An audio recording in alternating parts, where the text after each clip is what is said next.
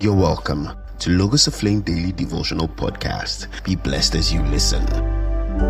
February 4th. Our topic is, are you a hypocrite?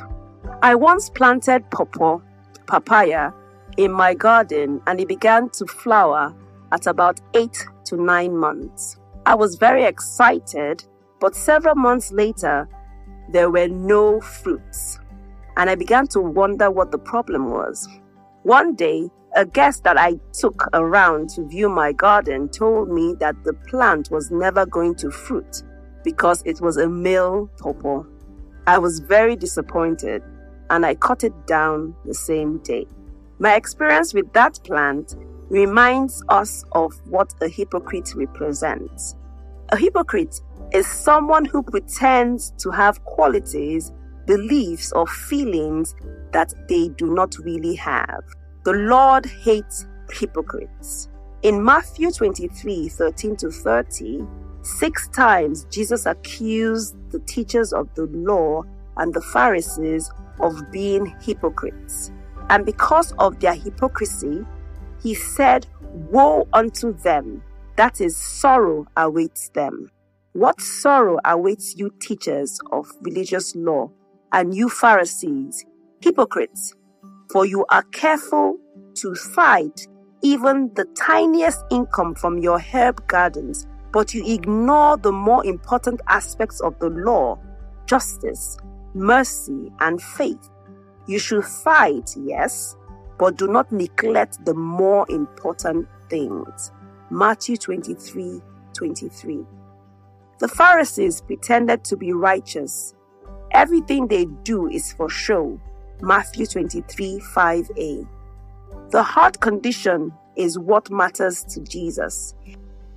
If you do the right thing, like fighting, for the wrong reason, it will not be acceptable to God. Practice justice, show mercy, and have faith. God wants us to display godly characters beyond our gifts. We should humble ourselves daily before the Lord so that He can search us and reveal our impure motive behind what we are doing. Everyone, including your pastor, may praise you, but what should matter most is what Jesus is saying about you. Our goal is to please Him. The only way to stay on the right tracks is by doing His word. The psalmist said, "I have hidden your word in my heart, that I might not sin against you." Psalm 119, verse 11. Practical reflections. 1. What are my motives for the services I render to the Lord and people? Examine yourself. 2. Do I think my acts of giving and other services are pleasing to God? Why? Our Bible reading is from Exodus 19, verse 16 to 21, verse 21. Matthew 23:13-39, Psalm 28, 1-9, Proverbs 7, 1-5.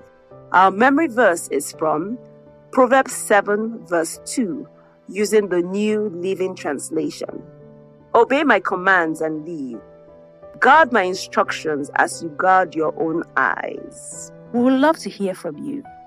Please send your messages and prayer requests to our email, office@logosaflameministries.org, or visit our Facebook page, Logos of Flame Ministries, and drop a message. God bless.